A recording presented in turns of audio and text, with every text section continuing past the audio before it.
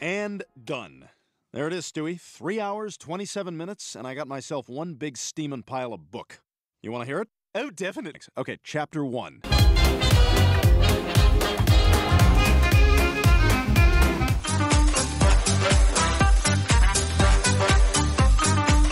Hazbin Hotel's fanbase has been receiving a lot of hate by some of the bigger parts of the hate dom of the fanbase. Hate doms are people who secretly lie what they're criticizing and despising because they focus more on it more than the official accounts do. It's actually so funny. But the fanbase has been under siege for a couple months now since its release date. Well, actually even before its release concerning episode 4 and the villain it had set up earlier, Valentino. To give a rundown on why people are attacking anything associated with Valentino, he's a villain in the Hazbin Hotel show. He's not a main villain, but out of the 3 Vs, he carries more weight to one of the characters than the others do. In other words, Valentino runs the porn industry as a pimp overlord, which gives him the power to sign people into contracts that are unknown to when they can end, if they can at all. But overall, Valentino is very abusive to especially his contractually locked toy, Angel Dust, who he sexually assaults and abuses whenever he wants. Which is why people in the hate dom have a problem with him. Only the issue isn't being they hate him in the show, but hate anyone who buys the merch, who cosplays, or even merely likes Valentino.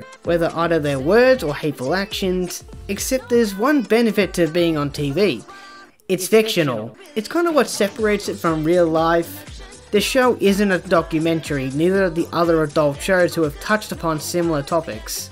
The character is not real, and for some reason people can't latch onto that. Now the main explanation why people have a problem with Valentino is how people glorify him because he's associated with a topic like this. Only he's always been like that. And yet we never saw your head sticking out when Addict happened. Alright, you were a nothing then and you'd be a nothing now without hating what you clearly love. But that's the thing. Most sane fans don't like what Valentino does. They like everything outside of him. They call him a rat, yeah, that's love. Because this is a fictional character, they can add things to him to appear likable in different scenes. In episode 2, he's using art supplies with macaroni, and earlier he was having a temper tantrum resulting in murder. He didn't fucking quit, it's worse! He moved!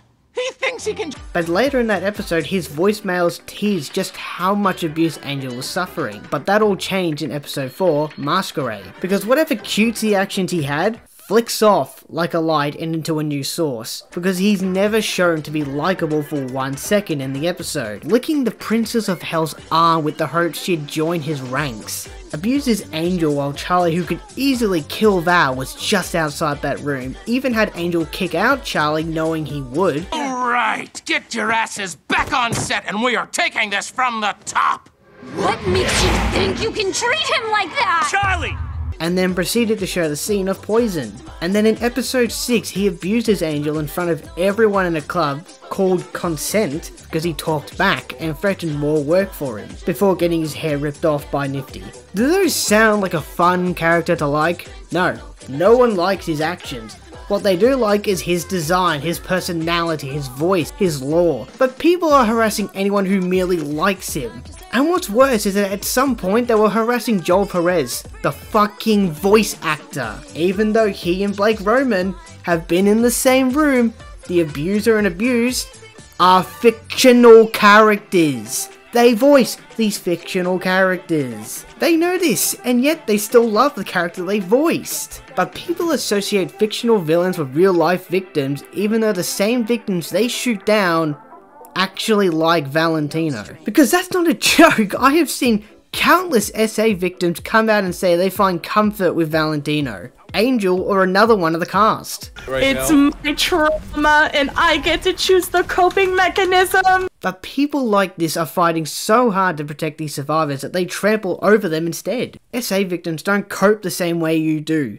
You never will understand what they're going through, even if you're a victim yourself. Everyone handles most things differently. If you cope one way, not everyone will walk that same path. You could have recovered from sexual assault faster. Some could repress it, some express it in their art, and much more. But with hating Valentino comes hypocrisy in liking villains like him and villains in general. If you don't know about this, there's a character in the film I won't be mentioning or showing just for the sake of whatever audience I do have. This character drugs the main character into a lust-driven psychosis, where he proceeds to basically have sex with her. Something he would not have done if he wasn't under the drugs she force-fed him.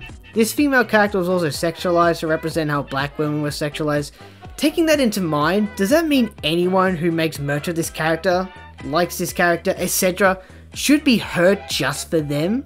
No, because this character in every other sense is fictional, and I won't pretend I know this film, much less understand it, but I know has been, and this is fictional with the same themes it's depicting, only it's not a few minutes of animated porn. I haven't watched Tuca and Birdie, but it touches upon SA as a minor, no less, with this quote resonating with most.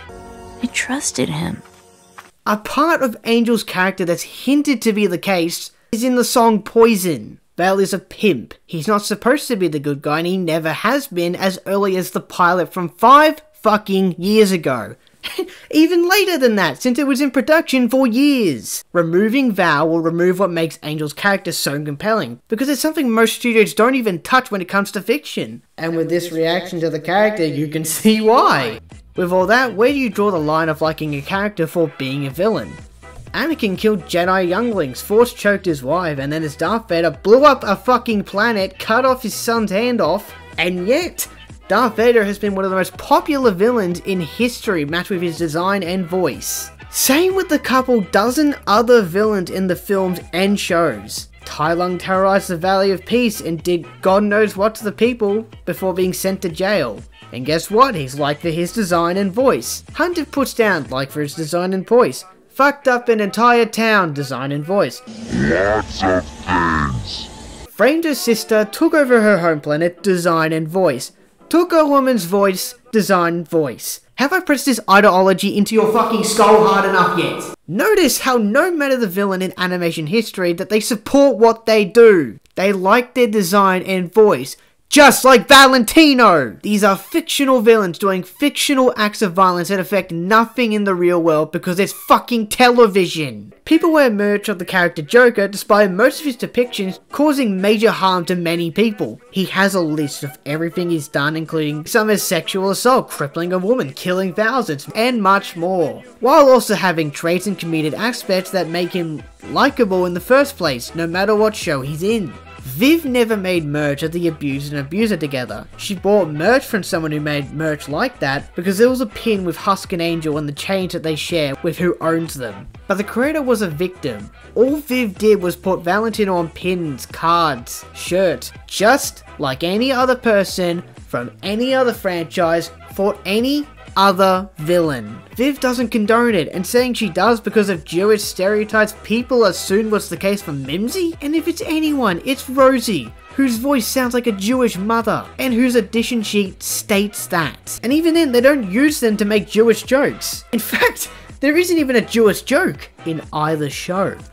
I didn't think I'd have to make a video like this, but this wildfire will not shut up, and I'm hoping this will help put it out. Valentino is not a good person. They never hype him up as one. Angel literally makes fun of him for struggling to count a couple dollar bills. To the audience, we will like him for whatever cute action he makes, his small quirks, while despising him for what he does to the in-universe, fictional characters he does harm to. Just because this character does this, doesn't mean it's endorsed by most people a part of the community.